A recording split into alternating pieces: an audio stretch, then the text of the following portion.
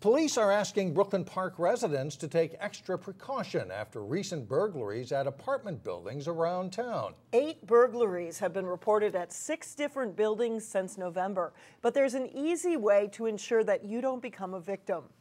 Here's reporter Cassie Bonstrom with the story. Henrietta Jalla doesn't take any chances.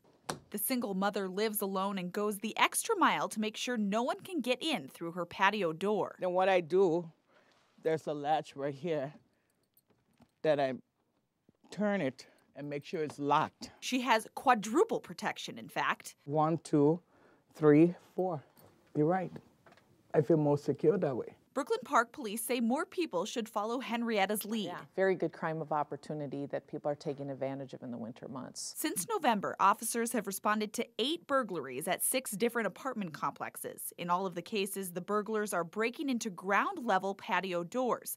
Crime prevention coordinator Jerry Gibbs says some of these residents made themselves easy targets. In the winter months, we all try to take shortcuts because it's cold out or we're in a hurry and it's going to take us a little longer to get places. Police say there's an easy way to prevent a burglary like this, and all you need is a wooden stick. You place it in the track of your window,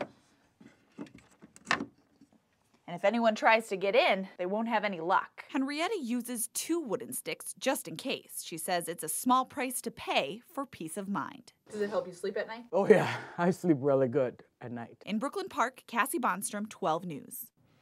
Police don't believe the same person is responsible for the 8 break-ins. If you have any information or you'd like to talk to a crime prevention specialist, you can call the number you see on your screen. You can also pick up window security devices at any local hardware store.